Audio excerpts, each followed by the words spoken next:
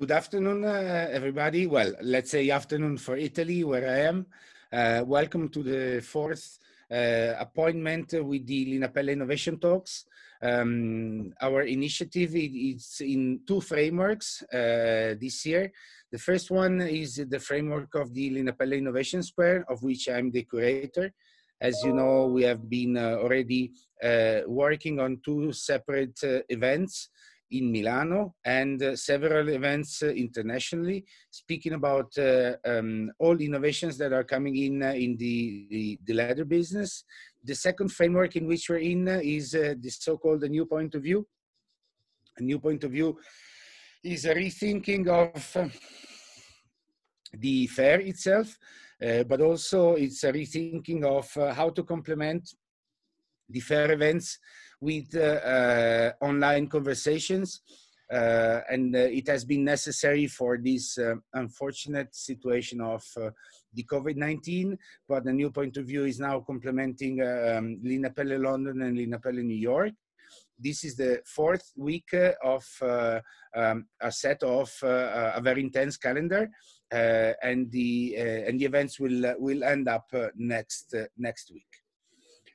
So today we will speak about collaborative robotics. Probably it's a topic that is not very familiar for some of you, but luckily we have here with us Paolo Vaniglia, who is the field application engineer at KUKA. KUKA is one of the most important producers of robots worldwide.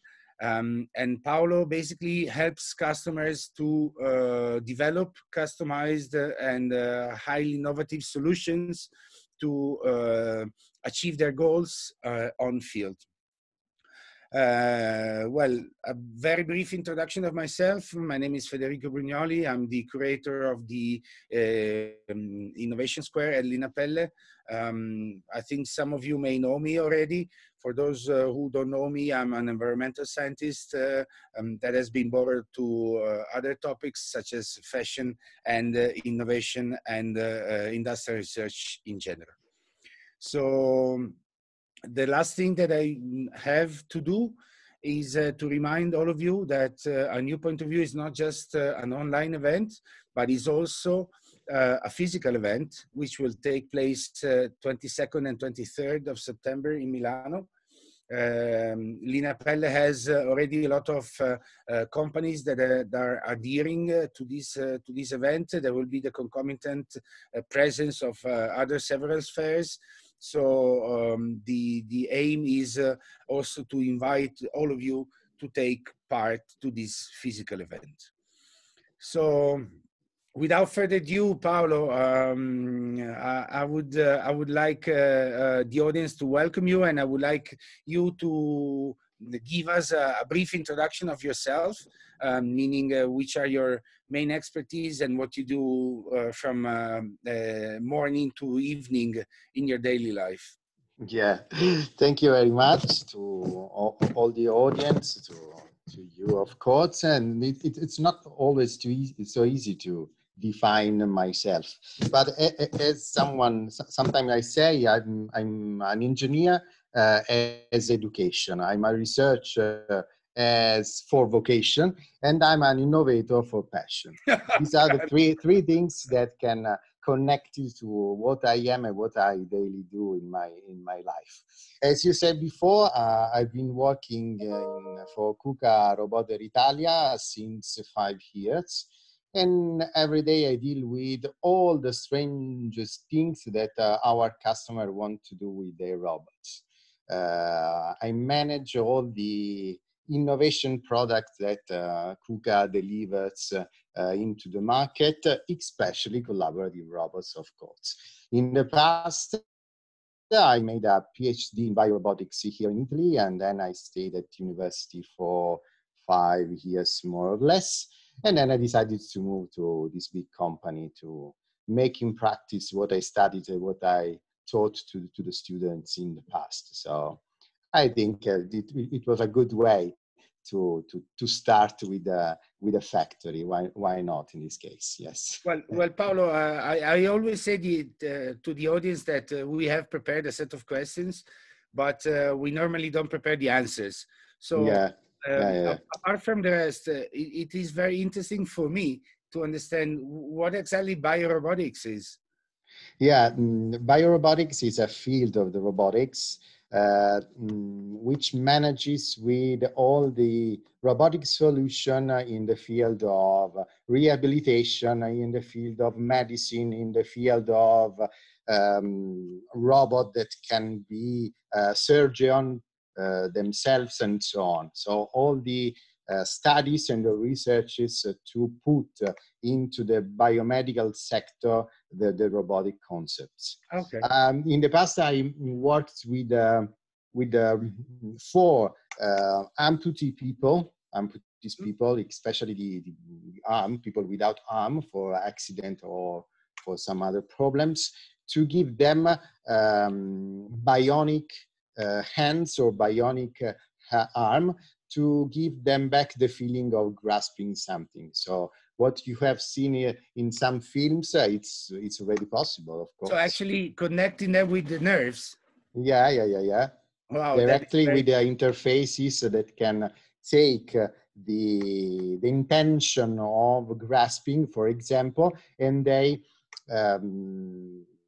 transform this intention to a movement of, for example, of the bionic hands, of course. Wow, very interesting. Yeah. This was my research in the past. Yeah. Okay, and then the passion goes back to business, right? Yeah, it goes back to the business. There is a moment in your life when you say, okay, stop studying, stop teaching, stop. Now it's the moment to become older. And that's why I'm here. So Paolo, a pre-agreed question is for you to give the audience a very broad and general and simple definition of what we call collaborative robotics. Okay. I try to explain. 1 minute. Yeah, 1 minute, of course, I can do it. Yeah, according to the definition, a collaborative robot is a robot which can collaborate with humans. But what does it mean? So far, we are used to see robots surrounded by fences, surrounded by physical enclosures. Imagine to remove these fences, to remove the enclosure, to make the operator closer to the robot and not only outside this closure. So the interaction with this kind of robot becomes very, very different from what we are used to see. Because in the past, the fences were protection, safety protection towards the humans, which has to walk very close to the robot. And the humans and the operator usually interact with the robot via interfaces such as buttons, such as HMI, human-machine interfaces like display, and so on. Now, the operator is very close to the robot. The operator shares his space with the space of the movement of the robot. So it's like as if the robot is a kind of colleague that is like working with. Yeah, it can be a colleague that works with the operator itself, helping the operator to do some repetitive action, of course, like all the robots, can lift up things that are too heavy so that the operator can do just the most difficult thing that a machine cannot do. For example, we can react easily to what are the changes while a machine is programmed just to do always the same things, but the machine can do the same things better than a man. So it's a mixture of the advantages of having a very, very intelligent machine mixed to the advantage of our mind. That's the collaborative robot application. It's an application where the robot and the man give their best to increase the application itself. Oh, well, this is, of course, we cannot elaborate all this information in half an hour, the time frame we have. But I would then go straight away to the framework in which we're moving, in which Lineapelle is moving.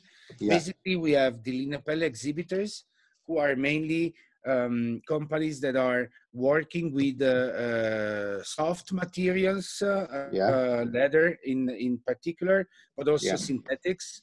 Basically, Paolo, sheets of materials that have in I always mind that one of my one time a piece of leather is taken in hands by humans 54 times. And this is one thing. Most of these times, these moments in which the leather is taken in hands is a low added value application. Basically, it's like a movement or loading a machine or unloading a machine. But in some other cases, this is also complemented with the fact that people are looking at the material. And so that if they find defects, maybe then they can detect it early in the process stage. The question is, one part of your answer would be obvious. There would be a way of substituting this low added value movement. And the answer would be most probably yes. But also, is there a possibility in the future to integrate robots with advanced sensors, such as, for example, visual recognition systems, so that a low added value application can become a high added value application? Yes. For both questions, it's all possible. Something is already possible. Something will be possible in next future, because we are managing in Italy with a lot of customers in many fields to give to this robot more feeling like they were a human itself. And it can be done with the algorithm of the artificial intelligence. For example, we can make a lot of improvements if we had in our solution, the solution where the robot is involved, also devices that can calculate what can be next with a prediction, because so far the robot can do what he's programmed to do. For example, as you mentioned before, if I have to pick up a thing, and I have to load and load from a machine that has been done already a work on that piece, I can do it, of course, with a robot. But it's not necessary a collaborative robot to do that. It depends on all the system that surrounds the robot. For example, the robot has not hands, so we have provide a robot with some that can also feel how much energy they are giving to the piece they are picking up. And in the last years, a lot of grip producers made fantastic products with some intelligence inside, so they can in effective feel the material that they are grasping like they were humans, like we do with our hands. But the step forward we have to do is to move from what is repetitive to what will be predicted. Because till now, the robot can do always the same movement. But imagine, if the piece is not on the right, but is on the left, the robot cannot react on that. He will go always on the right, without any other system that's around it. But if we give the robot some more intelligence, if we give robot some more intelligent eyes, for example, we provide our solution with some cameras, intelligent cameras, we can vision system, vision recognition system that are some cameras that become more and more intelligent than in the past. And they learn by doing, isn't that? Yeah, they learn by doing, yes, because the robot make mistakes, but from these mistakes, he understands what he can do after to avoid the mistakes. The next time mistake. Yeah, the next time he will not do the same mistake, because he learns by the mistakes he does. And this is a very important thing because all the big companies are asking us to replicate their selling to a cloud. So imagine to have a digital twin of your robotics system that is working. One, you can see one with your eyes because it's working in front of you, while the other one, the digital twin of the one that is working is on the cloud. And on the cloud, you can put all the algorithm you want to analyze implement, analyze the process ongoing, so that you can give with the calculation that the digital twin makes all the correction to the process ongoing, so that we can avoid all the mistakes and also improve the quality of the process itself. This seems endless in terms of improvement, Paolo. It's just a matter of having enough elaboration power, right? Or... Yeah. In fact, it's not so easy to do it at the moment. There are a lot of companies, not robotic ones. This is more something that is connected to the science, to the computer science field. It's a computational. Engineering. Some computational engineering is necessary to do it, and there are a lot of startups, a lot of little companies that are developing their own system to make this goal in the future. But the short company, let's say that the message that we can give to the audience is that robots are going not just to be able to do things, but they are going to be able to do, analyze, and improve. And react to what is not predicted first. They can predict a reaction that can be on the product they are doing, or if they are surrounded by operator, they can react to the presence of a crowded environment. And in this environment, the collaborative robot can live forever. Then we will come to the big question that I leave for the end of our discussion. But Paolo, one of the things is that depending upon the value of leather, or depending upon the value of these materials that are destined to different supply chains, the surface of the material may be very delicate.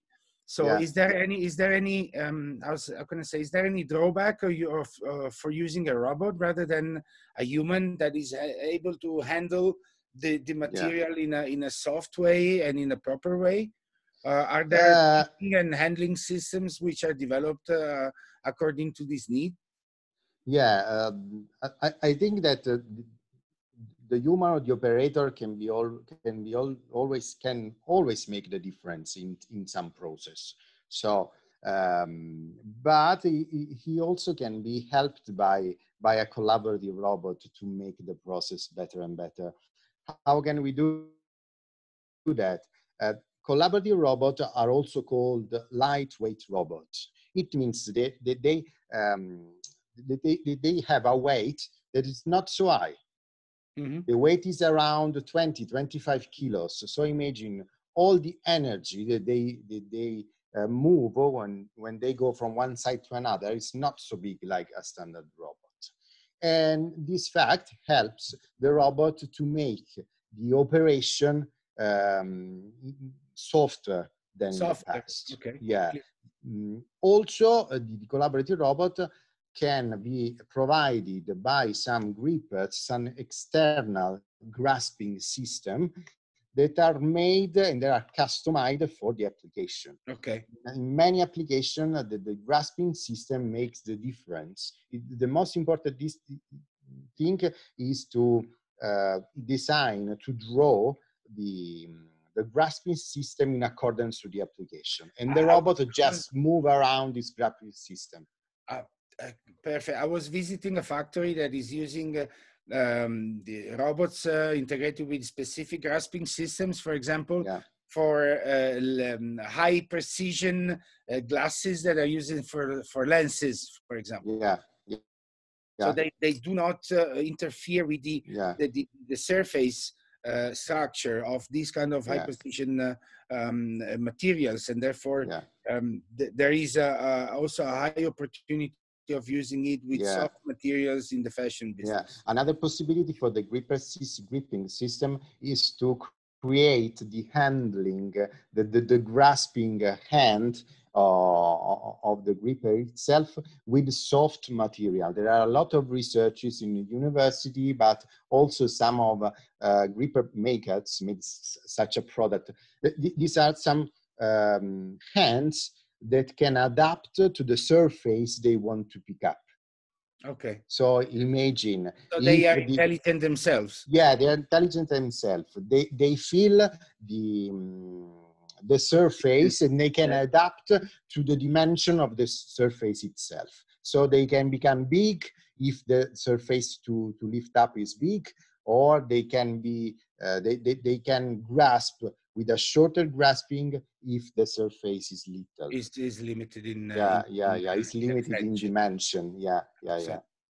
So very interesting, Paolo, as I was expecting. Next question is one other part of the audience of Lineapelle is made of those who are producing, for example, bags or shoes or leather goods or whatsoever. So what is the level of development of collaborative robotics in for example, the execution of some kind of complex works or tasks that require a lot of movement, for example, a kind of finishing or a sewing or a polishing or whatsoever. Yeah. Okay. The robot is always a robot, as I say. We can tell him to help us, but not to make all the things. Because as I always say, humans remain always humans. So if there is a very, very big degree of customization in such a work, it's better that this customization will be done by a human. Why? Collaborative robots can be adapted very easily because the system, the developing system that they have is very general. So everyone can write down some code and adapt the code to the application. They can react easily to the system where in which they have to work, because they have got sensors all around the bodies that can react if they are pushing too much. I can also put a lot of threshold inside to say, no, I am pushing too much, you have to push less, and so on. So with a good grasping system and a good programming of a collaborative robot, I can make a lot of customization. But it depends on what I want to customize. For example, if I want to sew very precisely a name, for example, on a shoe, yes, it depends in which part of the shoe I have to work, because if the surface is very flat, it's very easy. If not, I have to put a lot of devices and the cost overall, the benefits of a collaborative robot, because I have to add cameras, I have to add mechanic system that keep the shoes, for in this case, or the part itself blocked, so that the robot can walk. So it depends on what I have to do. Some customization that are easy customization, okay, I can give them to the robots. But in other cases, it's better to keep the robot, to keep the human doing that work. Yes. So this links, Paolo, with our last question, and then just for the audience, we will have a Q&A session at the end when Paolo is going to be concluding his last reply to my question. So if you want, you can just start typing some questions, and we will have 5 to 8 minutes Q&A session. So my last question, Paolo, is divided in two. The first one is rather easy. So we're in a COVID-19 moment, in a moment in which the proximity between humans is kind of a problem. So Okay. the question is very simple. Are you receiving requests from your customers to integrate collaborative robots to do some tasks so that the health and safety in the workplace can be increased. And the last part of this question is maybe the more complex one. What is the degree of replacement of humans by robots? And what is the next role of humans probably in robotic intense, increasingly robotic intense manufacturing? During this period of the coronavirus, we had a lot of requests from university, from companies to use our robot, or in general to implement some robotized solution for their factories. The most important one is for sanification. Sanification inside, so to clean, to make the environment safer. It's better to use a machine to clean inside, rather than human. So imagine we have also solution with a collaborative robot on another robot that has got wheels. So imagine a collaborative robot that goes around inside a factory with all the instruments that can sanitize an environment. Yes, this is very common. Also, we had a request for the people who are inside the hospital. For example, if they want to talk with their parents, with their relatives, with all the family, we had some requests to create a robot, always with wheels, that can move all around the bed when the person, in that case, is with a phone instead of the gripper. So the robot can create a connection, a call between the person and the people that he's got at home. It seems to be very strange, but it can be also a solution, because imagine you can have inside an hospital or inside a factory a collaborative robot with wheels that can move parts from one side to another. In that case, we can avoid people crossing each other and going through many rooms, and avoid the crowded environment. The question may also be, if there was, like, let's say, a workplace in which there were two humans, are you receiving requests to, let's say, have one human and one collaborative robot, so that proximity is not a problem anymore? Here in Italy, it's not very common to have such an application.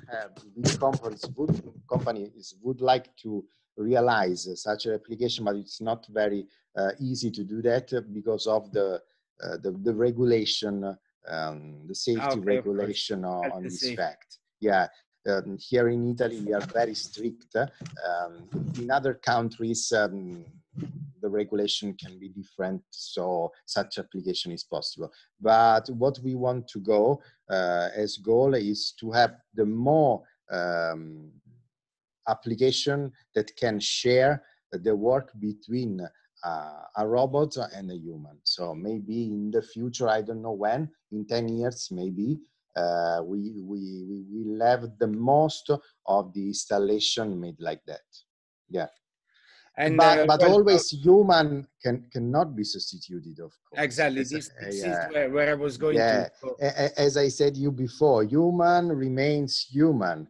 So for all the tasks where the creativity, the imagination, where the human mind is necessary, cannot never replaced by a robot. The robot can make the repetitive things, all the things that are always the same, and we can remove this task from an operator, for example. The operator can be who will follow the working of the robot. He will be the manager of the robot. Exactly. The robot, so is the next role of a shop floor operator to be not only doing things, but also teaching robots to do things? To do the things, yes, of course. That he doesn't want to do. Yeah, when I explain to the customer or to the audience what are the artificial intelligence algorithm, I make always this example. If you have a child, a little child, what you do, how he learns? He learns listening to you because you teach him how he has to behave If he in his listens. life. If he listens If to you. my son doesn't listen. Yeah, but they always listen. They always listen. And it's the same for the robot. The robot can learn if someone can teach him what he has to do. And who will be the teacher? The human. So if we want to make more intelligent the robot, we have to keep human working very close to the robot, because the robot learns from the human itself. Paul, I think it has been very, very exhaustive in these 30 minutes precise.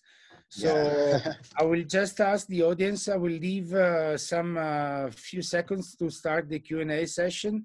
Okay. So if there is anybody that has any question, just please click on the Q&A icon and type your question. Otherwise, I will start my summer holidays. Yes, of course. In the meanwhile, I can also tell you some funny stories about collaborative robot in the meanwhile that we wait for Or question. any Q&A. Yeah, for the collaborative robot, as I always say, there is a the robotics becomes for everyone.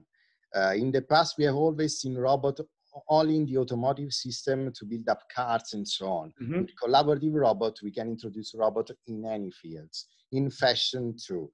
We had some very, very famous fashion designer in Italy who asked us to make some applications to some feasibility studies to test the efficiency of their product, to make some correction on the process that builds up this product. I cannot do the name because I am I think I know it, even if you yeah, cannot disclose it. okay. I cannot disclose the name, but in the last year we had a very increasing interest from a lot of fields that before were never touched by robots. Yeah, and the collaborative robot made this step forward.